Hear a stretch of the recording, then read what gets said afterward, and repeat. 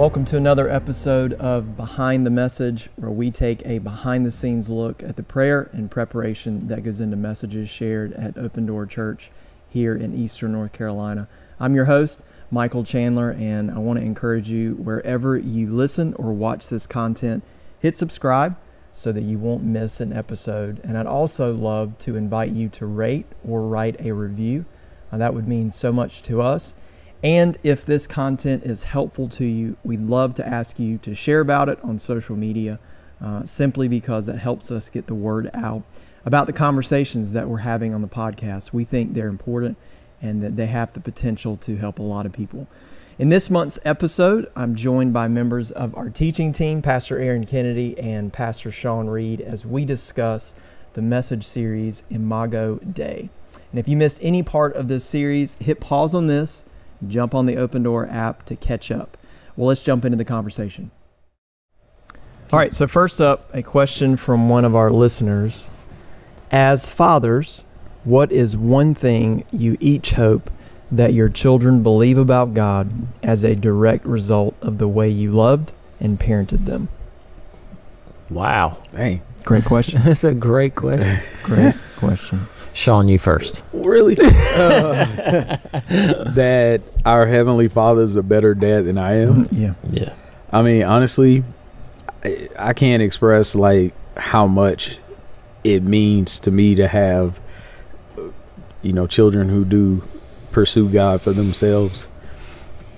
My heart for them is that they aren't like just legalistic or religious in a sense, in the negative sense of what that can be. I mean, I want them to care for widows, orphans, and take care of the poor and all that stuff.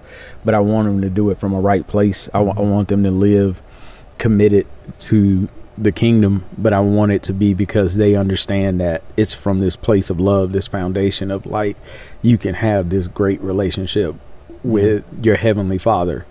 And I spent 15 years in it, like being saved, and it took me 15 years to really get to a point to where it was like I really understood that God wasn't like angry at me and wasn't still looking for me to prove or earn this relationship with him. And it was awful, I mean, it was great when I found out, but it was bad because I stayed bound for that long. So I would want my kids to understand, at the end of the day, like God the Father loves you in a way that's so welcoming and inviting, and it's very personable, Yeah, I'll add on to that. I've got a story, an example. It's one of those dad moments where they take the knife and just stab it in your heart, So we're potty training my oldest son, and so I mean he did what he was supposed to. And so we're like, oh, that's awesome, buddy. And so the next day he comes downstairs and he goes, Mommy, Daddy, do you like me now? Because I went to the bathroom on the potty. And I was like, goodness. Yeah. But I was like, okay, we're going to use this moment. Yeah. Because if there's one thing I want him to know, and I told him this, I said, listen, buddy, Mommy and Daddy love you no matter what you do. Yes. Whether you poop on the potty or not, yeah, I'm going to love you either way, and I'm going to like you either way.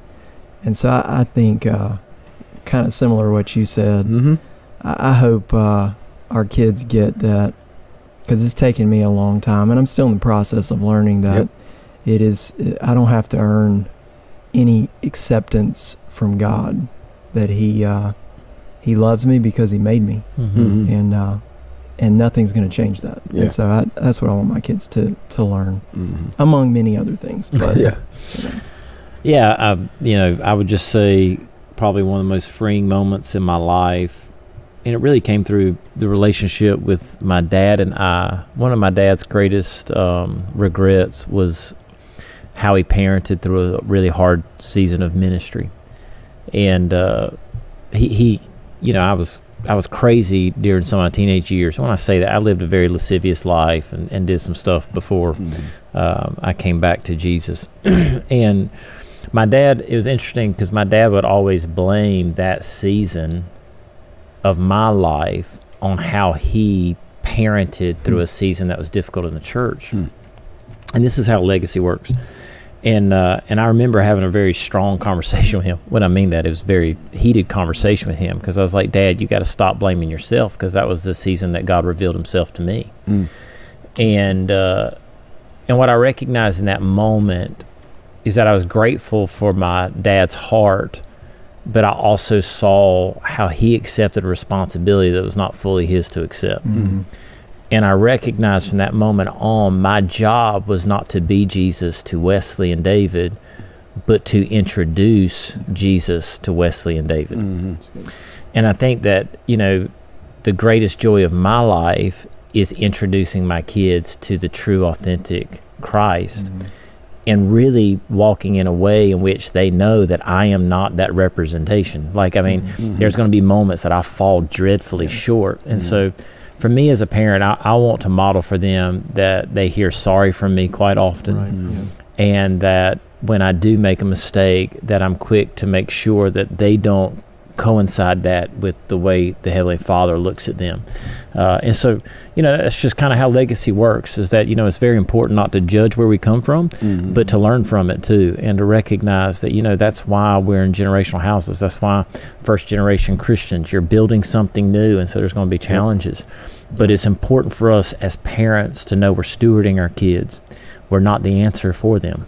And that's a big deal. That's good. I love that. So email us your questions at behindthemessage@opendoorchurch.com. That's a deep question. It was a great question. It was actually really great. I didn't even know it was coming. I was like, I just wasn't ready. Surprise. Send us your question, and we'll pick one and answer it during next month's episode. All right. So we're going to be talking about the first 4 weeks of our series, Imago Dei. Imago Dei. And Imago Dei is the Latin translation of image of God. And so in this series, we've been talking about how we were created in God's image, which means we are God's image bearers. We reflect Him. And ultimately, we've been asking, how does that impact our daily lives? Or another way I think we could say that would be, what does an Imago Dei lifestyle look like? I like that. What are some defining attributes of that kind of lifestyle? And that's what we've been talking about through this series. Part 1, we introduced the idea that we are carriers of the image of God.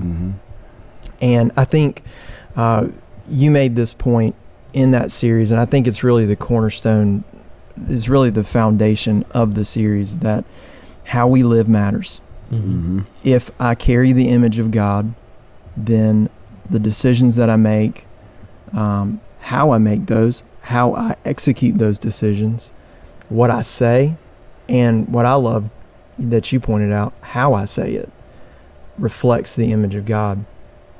You said, or you read from 1 Corinthians 6, or do you not know that your body is the temple of the Holy Spirit, who is in you, whom you have from God, and you are not your own, for you were bought at a price. Therefore glorify God in your body and in your spirit, which are God's. So let's talk about, just to reiterate what I just said, I want to talk about one of my favorite parts of your message that first week, that it matters that we declare God's truth, but it also matters that we do it in God's tone. So let's talk about that aspect, because I think it's easy, or it can be easier, it feels like, to be loud about the truth and forget that God is also very concerned with how I say the truth. Yeah, I think one of the things I said during that message was we've got to be careful about our convenient convictions. And, I think a lot of times, instead of us aligning our truth to the Bible, we're trying to get the Bible to align to our truth. And so therefore we get on some stumps because it just happens to align with our thought process on life and culture, and then it kind of fuels the anger, if you will. I think this is the deal, man, is that we've got to recognize that we are different, so the world is going to hate us. And I don't think that the church is used to that type of language in America. I think worldwide they get it. Nationally, we do not. And so I said this at a pastor's conference just recently. I said we got to get a whole lot more comfortable with criticism. and then recognize that when we're criticized, we don't get to respond like the world. Mm-hmm. And you know, in this past season, that's what's concerned me, is that our response to wrong has sounded just as wrong. Mm-hmm. And it's because we're using the word of God many times. I mean, sometimes, I think sometimes we're just not. Sometimes we're just sharing our opinion on life. But when we do use it, we can have a tendency to be angry about it in tone. And when we come to the image bearer of God, yes, all of us as mankind, and I think you did an amazing job in part 2. We're going to get to it. That was a mind-blowing message, okay? So we carry his image. But one of the things that is distinctive about the garden, when that, you know, we've been journeying around Genesis 1, is that the Holy Spirit was present in the beginning. So no one can carry the full image of God unless the whole person of God is in them. Sure. Mm-hmm. So we don't just bear like a reflection of his image and a type and shadow. We're meant to carry the fullness of who he is in the earth. Mm-hmm. That can only come through the person of the Holy Spirit. Mm-hmm. And when we think about the person of the Holy Spirit, how does he sound? Mm-hmm. You know, it drives me bananas when people say, well, God slapped me this morning. I was like, no, he didn't. Yeah. Hush your mouth. Yeah. Stop. You're misrepresenting who he is. Shut your mouth. You know, like, no, the Holy Spirit's gentle. Yeah. He is fierce, but he's never one that asserts his authority. Right. He's one that invites us to surrender to him. He's a gentleman. Mm-hmm. Not in the fact that he won't get in your mess, but in the fact that his tone is never loud or obnoxious. Most of what we read in 1 Corinthians is Paul addressing the lack of tone in the church that reflected the person of the Holy Spirit. Mm-hmm. So anyway, man, when we start thinking about those things, we got to recognize that the way we say the truth is the greatest evidence of love, Mm-hmm. and it reveals our motivation. Mm-hmm. Tone reveals your motivation, That's really good. you know. So, Selah. Yeah. You like that? I went Hebrew. on you Honestly, guys. I loved every bit of that. I don't think that anything was wrong in there. I look at it and I'm like, it just makes me think that before I speak, and just not too long ago, I think Pastor Lauren and Gina were doing a series about emotional intelligence. I think they were teaching on Instagram or something like that. And one of the things that I thought about in that concept is that they're trying to teach, before you react to just whatever you sense in the physical, you need to allow yourself to process it, breathe first before you let it out, because without giving that pause, you will automatically play whatever you sense to respond by. So if I felt pain, hurt people may hurt people, right? Oh yeah. If you hit me, then my response may be to hit you back, and maybe even harder. Put a Bible in there, and now I have the authoritative voice of God that says you're wrong. So if you tell me I'm wrong, I can hit back harder, because not only am I right, but I got God who's backing me. So now I'm slapping you with the Bible. You know what I mean? And that's like dangerous. So just the power of the pause is so important in the life of a believer. Just hit pause for a second. Listen to the Holy Spirit. And Galatians 5, when it talks about the fruit of the Spirit, if you read the verses right after, it's Galatians 5:22, and you keep reading, and it's like around 24, 25, it's like, so let us keep in step with the Holy Spirit. It's so the Holy Spirit is always going to be that gentle, long-suffering, temperate, love, all that. But we're also commanded to be as his image bearers, right? Who've been filled now with his Spirit. We're carriers of that image. But if you never listen to him before you start talking, what good? So God has given us the ultimate, life-changing power, and we're opting out of his wisdom and revelation and illumination and choosing just to respond with the book, because the book is right and you're wrong. So let me tell you, you know what I mean? And that's dangerous. Yeah, I think, and we're going to, I don't mean to give a spoiler alert, but I am. We're getting ready to do a series here in, I think, a few weeks and months, talking about the wise, the foolish, and the evil. And this really helped me when it comes to our culture today, right? Proverbs lists 3 types of people. That's it. There are wise people, there are foolish people, and there are evil people. The evil people have already made up their mind. So to respond to evil is to literally cast your pearl before swine. It is entering into a game that immediately puts the foolish people in a place that they don't even know where to go because they're just watching two sides just go at it. Then there's the foolish who God desperately wants to turn and be wise. But so often we're getting stuck yelling at evil people that we're not reaching out to the foolish people so that they can come to know Jesus. And then you got the wise people who are the carriers of the kingdom, the carriers of the gospel. We got to recognize that this is where we're at play, and how we speak, what we say matters. And I love this whole thought process because it's so interesting to me that, you know, Jesus never backed down from the truth. Not once. He shared some of the craziest, hardest things ever. So in church world today, what we actually have are people not declaring the truth because they don't understand how to let the Holy Spirit govern their tone. That's good. And so we get to this place. No, we have to declare the truth, guys. If we don't, I mean, where's truth at? It's not in just the moral hearts of men, you know. We have to declare the truth, but our tone has to be sensitive to the Holy Spirit. Because the Holy Spirit then becomes the motivation. And so, anyway, it's a big deal. I had a lot of fun speaking the message. I had a lot of fun talking about it because I really think that is something that gives life to us when we begin to enter into it.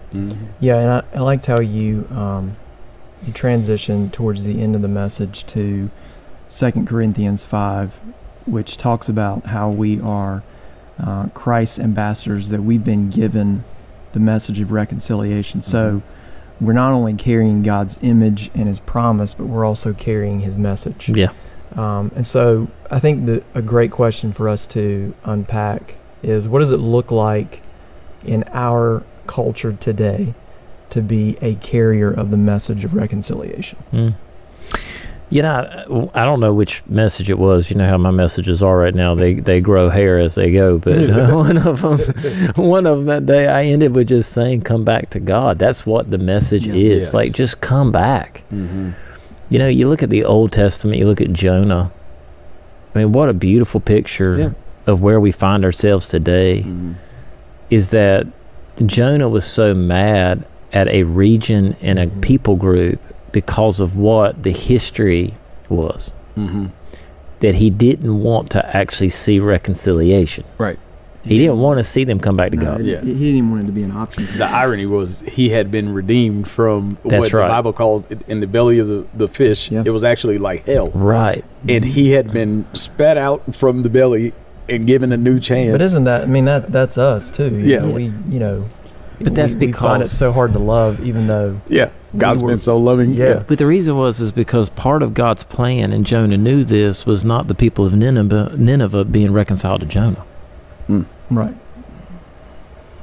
Nowhere in there was any message of, hey, Ninevites, y'all come back to the Jewish people and say you're sorry.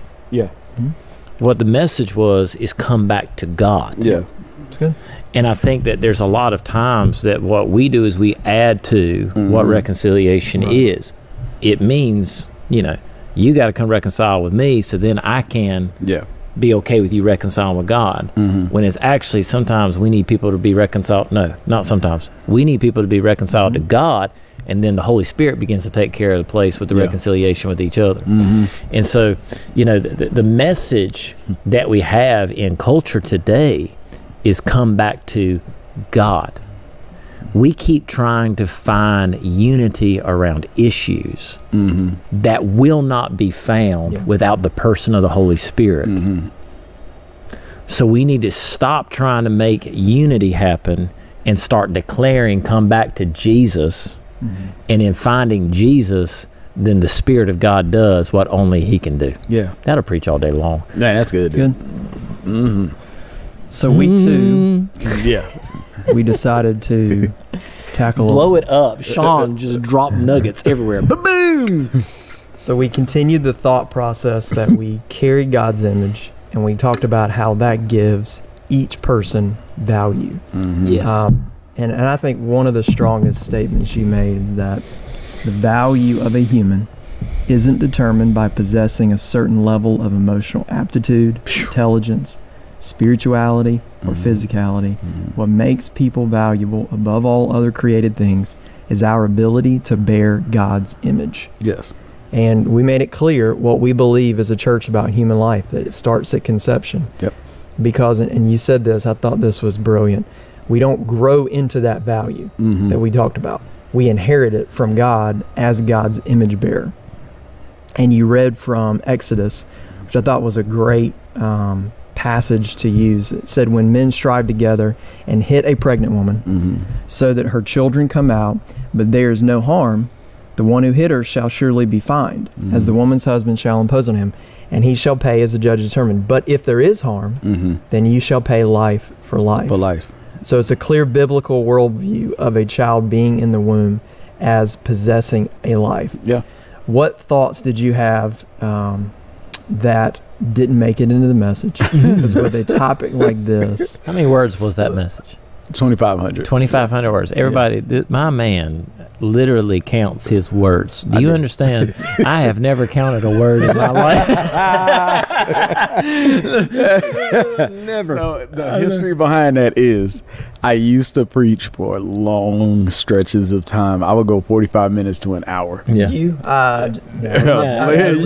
can tell. So what I realized was if people can only hear as long as their butts can sit.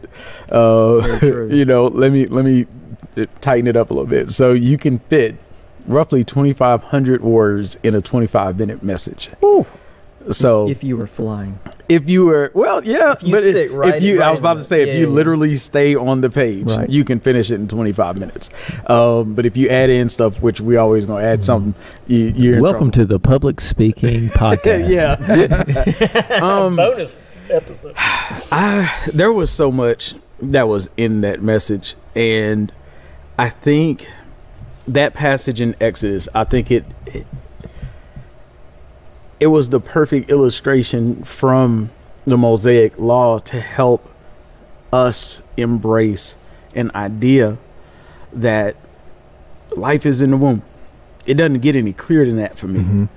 And so this has nothing to do with whether a scientist needs to agree with me on what stage the fetus is in. yeah, It doesn't matter. The offspring of a human Yes. is going to be a human being.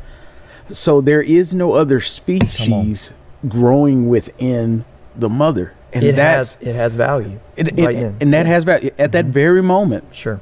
Another way of looking at this, and this is going to sound really bad, but I think it matters in the context of what people are doing with abortions and trimesters and what they're using it for when they're using tissue for science.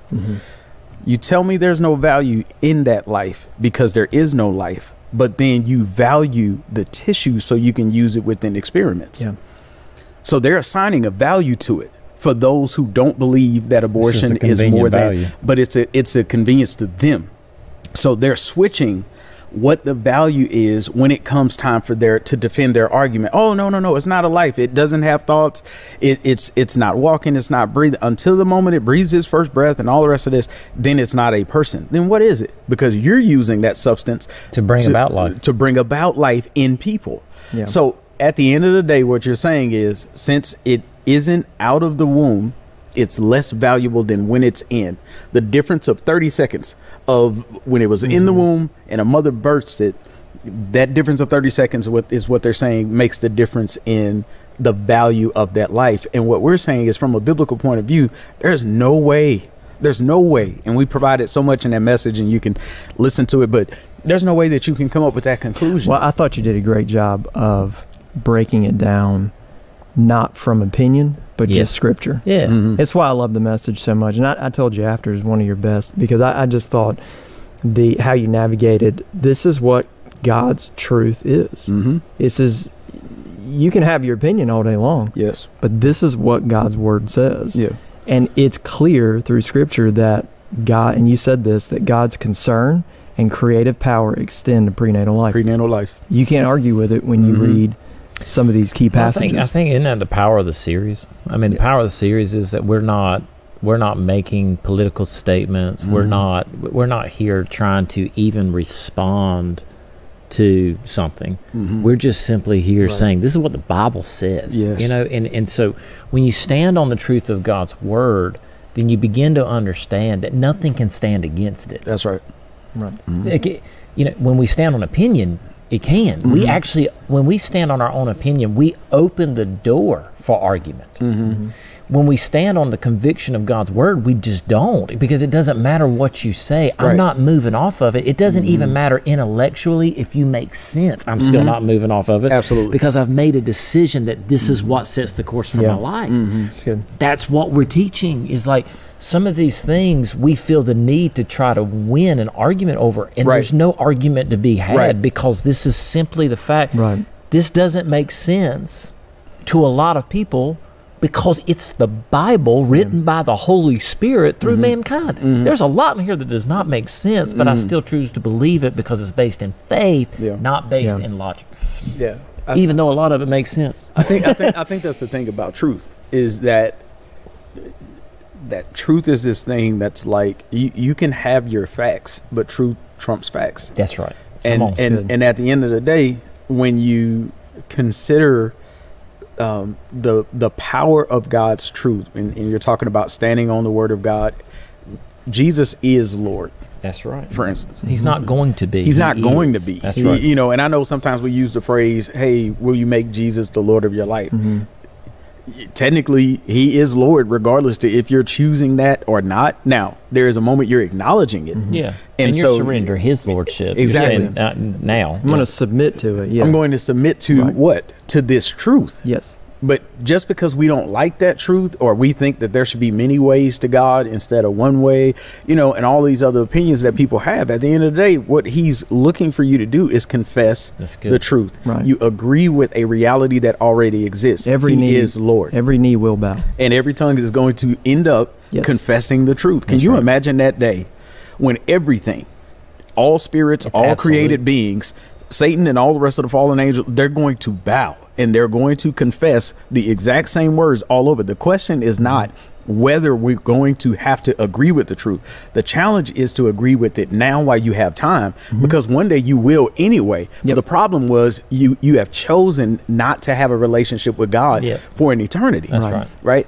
Because you wanted to believe your own truth in this life. And I think that that's the same problem that we run into when it comes to the argument of choice. Well, it's just a choice that I'm making to opt out of whatever's growing within a woman, and it's to say that that's not a person, right? Well, I'm reminded, even when you're talking, you know, the Bible clearly says don't enter into meaningless disputes and arguments and vain arguments.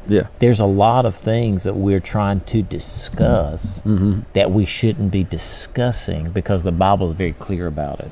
It becomes more of, we need to preach the truth in the tone of God, which you did an amazing job, and let it be what it is, instead of trying to talk people into it. It's the Holy Spirit's job to convict of sin. It is not mine. And so recognizing that when we just declare the truth, now we're partnering with what the Holy Spirit wants to do.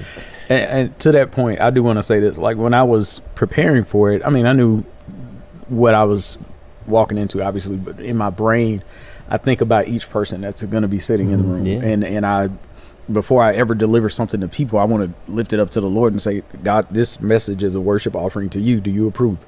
You know, is this something that you're like, all right, I'm good with what's going to be said? And that means, does it align with truth? How it falls, obviously, I do have some part in the delivery, but ultimately it's God who's going to give the increase. It's God who's going to bring that thing to life in people's, you know, hearts in their individual unique circumstances. So in my brain, there was this tension that constantly was there as I'm preparing to share this, because it was like, how is it going to be received, and who all will be there, and who's listening? Because you never know. We got thousands of people listening to our messages. I think that's, you know, that's the human aspect of delivering a message. You know what I mean? So there was this thought that constantly kind of, that I fell back on, which was, number one, is the Holy Spirit's responsibility to take this seed, right? And to increase it and to convict people if they need to be convicted, and to comfort people and all that. And so I had to decrease, and I constantly just reminded myself, well, this is the truth. And if it's the truth, then it's going to lead to freedom in people's lives. Amen. Yeah. And so, you know, That's good. I think with that particular message, the response that I've gotten from so many people has been phenomenal, in that they want to now proactively seek a way to become an advocate Yeah. for Me too. for life. Well, and I love the way you ended the message with, what do we do? What are some practical ways we can respond? And so we respond in love to those who have considered abortion or who have had an abortion. But this is where, going back to tone, our tone matters. Yeah. Yeah. I want to share this little story of, it was in between the 9 and the 11 a.m. service, and it just wrecked my whole existence. Sometimes after messages, you know, we always go out and we connect with our people, and in between these messages, I was kind of like, whoo, this one's tough, because my brain is somewhere else, but I'm gonna go out, you know. And so I go outside, and lady comes up to me with her son, and she breaks out into tears. And I was like, oh God, you know, I'm trying to hold it together. I got one more service to go. The next thing you know, she was like, I had no clue what you were going to talk about today, but I had put this shirt on my son. And the son looked at the shirt, and he held it up, and he said, what does it say, Mama? And it was #not broken. And he has on headphones because he has a lot of epileptic seizures, and the noise may get to him, but he's able to sit in services with the headphones. And, you know, you can tell that, you know, I think he's autistic. And so it comforted her, and it comforted her family to know that his value is so important to God. His journey isn't the same as mine, but the way God sees him, It's not less than. it's not less than. Yep. Learning to love differently for us is complex, but God loves him fully. And the way those parents have to love is unique. That's so awesome. Yeah. But I know these parents, I look at them, there's not a regret on them for having their son. And it was just like both of them. His dad came up to me later on, gave me a big old hug, and they were just almost like speechless, and just, I'm bawling at that point, you know. And in my mind, I was just like, dude, I didn't see that coming necessarily, but the way that I think all of us needed a healing, you know, when it came to that area, I thought that was so significant, but that blessed my life. So I just wanted to share that. That's awesome. Man. Yeah. So week 3, we all needed a breather. So we talked about rest. No, I think it's awesome. I talk about being a carrier. I talk about rest. I give Sean all the hard stuff. You talked about taking a nap. I talked about taking a nap, but I gave him the hard stuff so I could take a nap the entire series. I'm just relaxed. I'm very relaxed. Good. So in week 3, and I think it's so important when you talk about carrying the image of God and being created in the image of God, you can't talk about that without talking about the rhythm that God created us to operate in. And so I would say it this way: an Imago Dei life, and this is similar to what you said in the message, an Imago Dei life should be defined by rest, not stress. Yeah, that's good. And in our society, everybody's stressed. Yep. You can see it on people's faces. Driving down the road, you can see it on people's faces. Stress is it feels like a way of life. And I know the Holy Spirit is saying there is a better way. And so I think that's what you were speaking to. And I think it's an important topic for us to discuss. And we've talked about Sabbath and rest on the podcast before, but I think in our culture of busy, it needs to be repeated. Yeah. Anything you want to add to the message? You know, I spoke about it in a much different way. I think I said this in the messages that the other times that I've shared it, I think I've really shared it from a legalistic standpoint. I think there's been a lot of truth in what I shared. I just looked more at the Mosaic law with it than I did about the creation story and Hebrews chapter 4. And I really think that we have to understand that this is God's gift to mankind. And I don't think that we're holy. In fact, because we take a Sabbath, I think it's that place that we're able to remember the goodness of God. And I do think that out of that message came a place that as Christians, we're meant to live from that place of rest in all things. And I'm not saying that we don't get stressed out sometimes. That would be more bondage than anything, because there are times that I get stressed out. There's times and seasons, but recognizing that most of the time when we're in that place, we have to understand that God's gone before us, He's behind us, and He's beside us. And so there's nothing that we're facing that's a shock to Him. That's good. And so really living into that, and I love that thought process about that I can be in rest because Jesus is working. Yeah, I love that. I think that's a really powerful concept, that it's not just about resting in the finished work of Jesus, but the Jesus that we worship is working right now on behalf of me before the Father. Interceding and recognizing that that's an ongoing work, and that He will not rest until I come into completion with Him, and we sit down for the marriage supper of the Lamb and enjoy a great celebration together. And so you know, I think that's a really powerful thing, that anywhere we are at any moment of the day. And I just want to encourage those that listen, you know, the whole thought process of legalism and how we read the Scriptures, most of our Bible was written to the Jews. You know, and I think that so often we read the Old Testament and we view it like it's written to us. We receive the benefit of seeing Jesus from beginning to end. So we see the types and shadows. But recognizing that some of the things that are written in the Old Testament, they weren't written to us, they were written to the Jewish people, so that Jesus would be revealed to us. Yes. And that changes everything, it guys, does. when you read that, because now it doesn't become a bunch of things to jump through. Now, as I asked recently about the Sabbath, you know, and I said, if Jesus was here today, He would worship on Saturday. You know, but it's not because He would be mad at me for worshiping on Sunday. Right. It's because He's Jewish. Yeah. You know, Jesus would go down the street with me and He would sit while I ate Sam Jones barbecue. But He would not eat Sam Jones barbecue because He's Jewish. Yeah. Jesus loved His culture.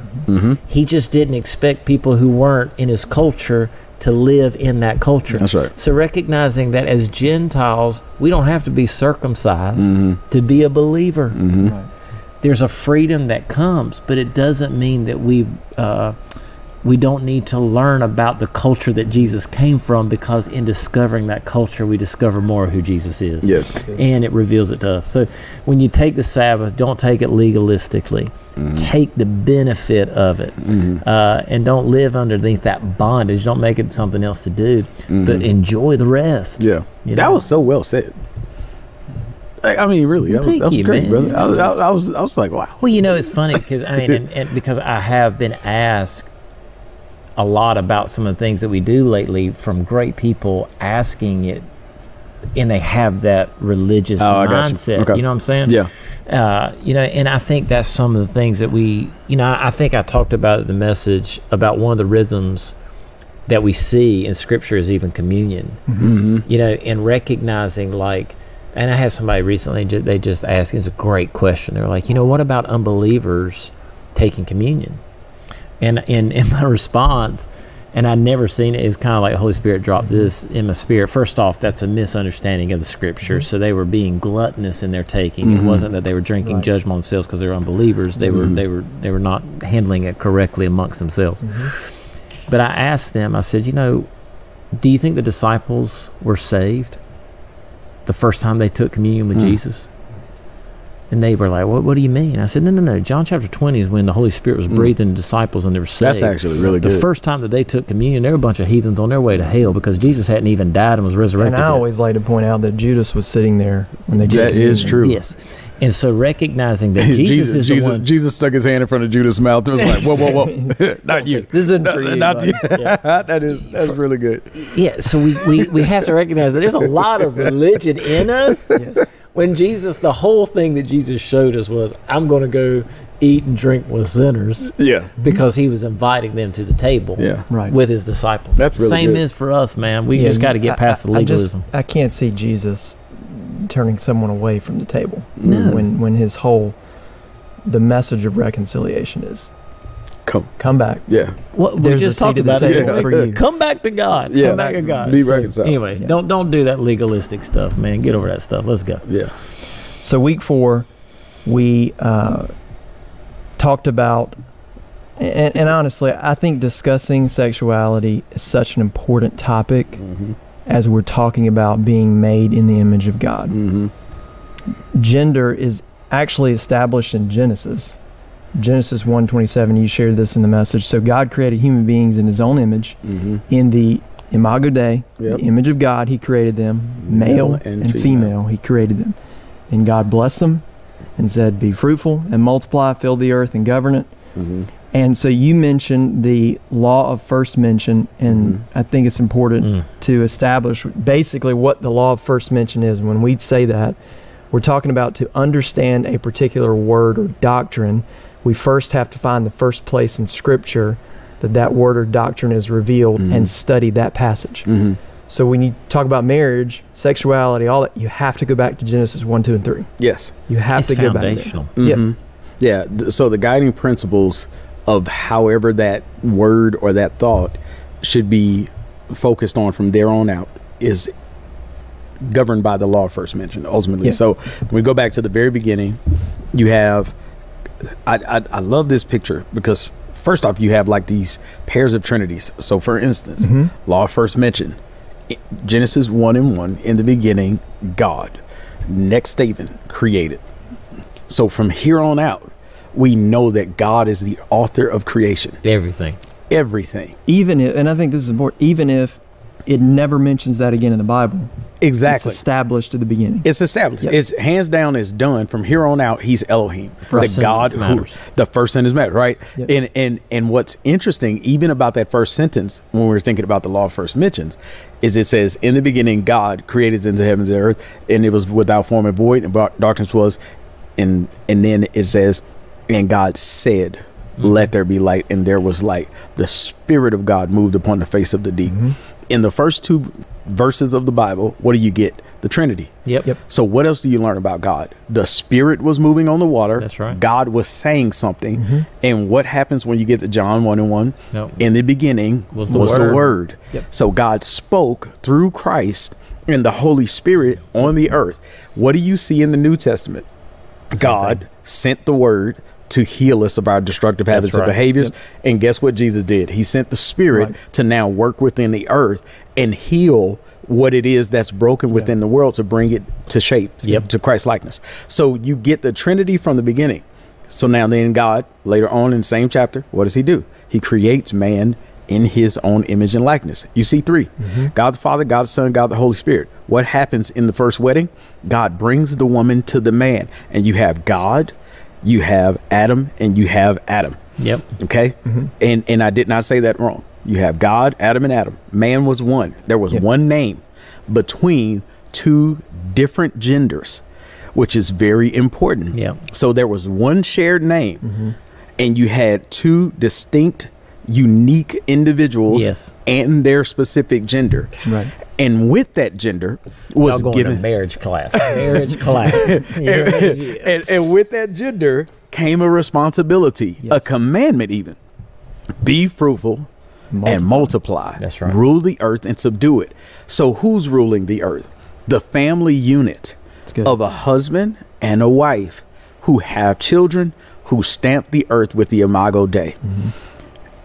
If God wanted or would bless a same-sex relationship or even sex outside of the context of marriage, it would have been mentioned within the first family structure. It would have to be. The problem with it is the moment that you make it a same-sex relationship, it would immediately cancel out the God-given purpose and mandate for human beings. Right. Because a man and a man can't birth a child. That's right. Mankind would immediately falls short of their God-given spoken purpose. Now, here's what's really important. Out of all that was just said, when God says something, go back to Genesis 1, law first mentioned. When God says a thing, it happens as he spoke it, and it's good. Yeah. So then when God says to man and woman, right, when he says to the family unit, be fruitful and multiply, he was also empowering them to be able to fulfill that function. Right. Yeah.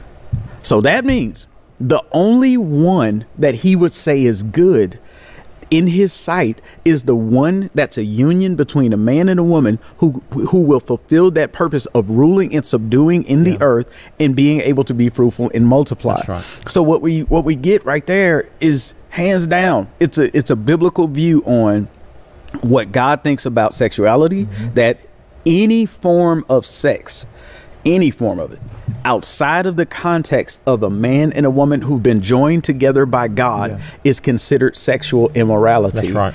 And any relationship of the same sex or anything else that people want to come up with, it's short of the glory of what it is that God gave when he gave the mandate of marriage, the family unit, and sex within the context of marriage. Very important. Well, and I think, and I've heard people say, well, Jesus doesn't. So they go back to Jesus. Well, Jesus doesn't say anything specifically forbid certain sexual sins. Yeah. But that's why I think the law first mentioned is so important. Yes. Because if you consider that, Jesus doesn't have to directly call out all of these sexual sins specifically, because it's already been established what sex should be. What that looks like between a man and a woman in marriage. It's implied within, and you talked about that in the message, it's implied within the original design and designated purpose. Like Jesus wasn't making a new when he comes in and we talk about the law being fulfilled through Christ, that's not freedom for us to go live however we want. So I think that's the first abuse that people are doing in saying, well, in the New Testament, you know what I mean? It's as if to say that Jesus gives us this freedom to do whatever we want. As though he doesn't cancel out the old. He fulfills it. He fulfills it and then empowers us to live it. Which is very significant for us to recognize. Which he calls us to a higher standard. Yes. There's nowhere in the scriptures that Jesus calls us to a less standard. So in the Old Testament, if you had adultery, there was an issue. In the New Testament, Jesus says, if you look on a woman with lust in your heart, because Jesus is about your motivation, not just your action. So it's a combination. In the Old Testament, it's more about your action. In the New Testament, it's about your motivation connected to your action. And those things are so powerful to recognize. Like, this isn't a less than. This is what the Holy Spirit empowers me to do, because now I got the Spirit of Almighty God living inside of me, empowering me to be better than I can be by myself. That's right. That's good. Well, I think, we're going to preach up in here. You know what I'm saying? No, that's for real. Baby. Well, I think that, and you mentioned this earlier, but I think if you're a Christian and you're listening to this, we have to realize that we are in uncharted waters as Americans. And it's I feel like it's new for Americans, but we have to remember that we're not going to agree with the world. And they're not going to agree with us. They're not going to agree with us. And as a society, you can see it happening, and it's already happening across our nation. We're trying to redefine what God has already established, law first mentioned. And so at some point, we're getting there rapidly. The church and the world around us are not going to agree. And I think it's new for Americans. It's new because we feel like we've kind of had a past that American culture is the same as Christian culture, and it no longer is. I had somebody ask me recently, what are you going to do? So I'm going to get in the weeds. Is that all right? Can we just get in the weeds? Go for it. We're on a podcast. We can do that. One of the things that bothers me about the pandemic, and I don't have great answers. So when I'm getting ready to say this, I'm opening up to my heart and my mind what I'm processing all the time, right? And it's simply this: if we bow our knee and close our doors over a pandemic, then what happens when the government says I can't talk about marriage? It's the tension. It's all pastors, and I'm not saying what's the right line. I mean, The line is God's word. What I am saying is right now the American church is having to define what line is it not going to cross. Where are we going to say no? And what has concerned me is if we are willing to bow our knee so easily, then we're going to see the road ahead of us very bumpy. I had somebody ask me what happens if the government, says that you can't preach this. I said, well, I've already made up my mind I'm going to, so it doesn't really matter. There's nothing now that they are going to say or do that will shift what we say or do. Right. Because we have entered into territory that obviously the alignment of culture, the system of this world, does not align with the church. I think that means the greatest awakening is in front of us. Because here's the deal, guys. You got to understand, the world's way does not work. Yeah, it doesn't. Absolutely. So the evidence, the proof will be in the pudding. Yes. And so it's just the fact of, will we be consistent enough so that when it doesn't work, they got somewhere to run, because that's what takes place. I came home because I knew my daddy was consistent and he never backed down and called my sin righteousness. Yeah. This is a moment that we get to be the light. It just might suck being the light for a little while because there's going to be a lot of people that don't agree with it. There's so much that you said that I'm just jumping on the inside. Okay, first off, think about the early church.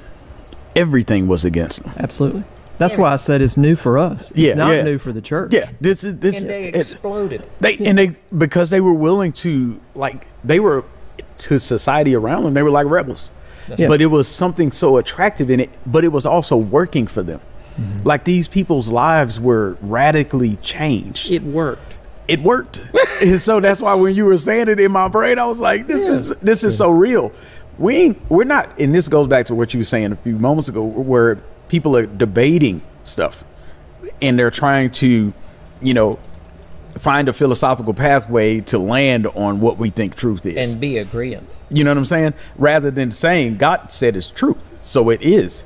And therefore we need to not bend God down to what we want to see as true, but we need to raise our lifestyles up to our theology instead of pulling our theology down to the lifestyle we want. Come on. It's good. So was talking to Pastor Jimmy Evans, and he said this. He had that. Yeah, that's just good. So this thing he said, when we say something like it's sacred, it means that God is in it, that God is involved in it. And when he said that, I was just like, whoa! It was so simple, but it made so much sense. Like he has something to say about it because he has a hand in it. Yeah, it's good. He created it, so he has the right to dictate exactly how it works. And the good news is, whenever you get an iron, you get a laptop, you get food, they tell you, here's the way you should consume this. Here's the way you should use this product. When you use it according to the owner's manual, it works best. When you choose to take an iron because you think that hot iron inside of water will make a hot tub, and you stick that in there, stick yourself into it and watch what happens. It doesn't work. You're going to get a shocking experience. And what we're having in culture is you're having society that's basically waving his fist in the face of God and saying, nah, we don't want it your way. We think it's a little antiquated. And so let's keep the God part because we like that. But let's modify what he has to say about things. And you end up making a mess.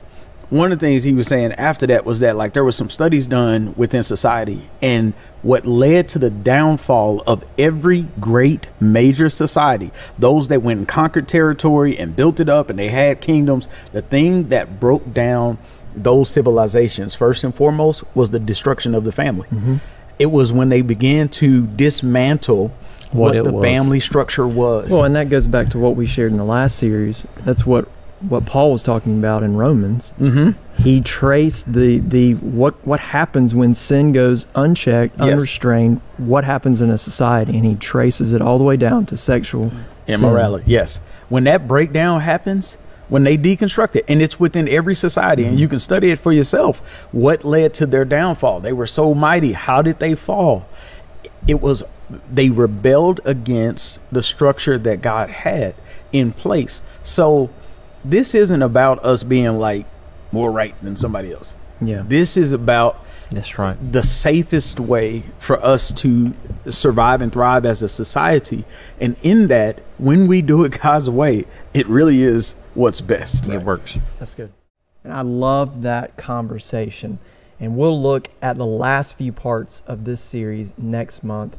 And if you missed any parts of the first 4 weeks of this series, don't forget to check them out on the Open Door app, available on any app store.